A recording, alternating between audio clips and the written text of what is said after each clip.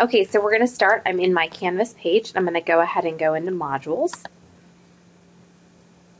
And within your Modules page, you should have the Cengage link that we added in when we met back in January. So go ahead and hit that Cengage link.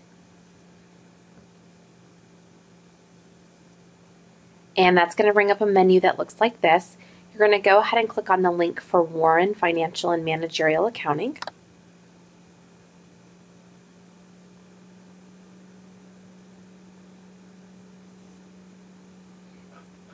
And this will bring up a list of any of the assignments that you built in CengageNOW.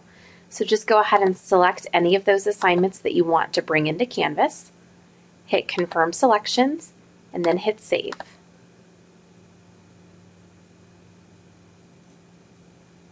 You'll get this Import Completed message, and then you'll be directed back to your Modules page. And so the assignments that we just added are going to be listed here underneath, let me scroll up a bit, underneath the Warren Financial and Managerial Accounting. So here they are right here. You can move these into any module that you like.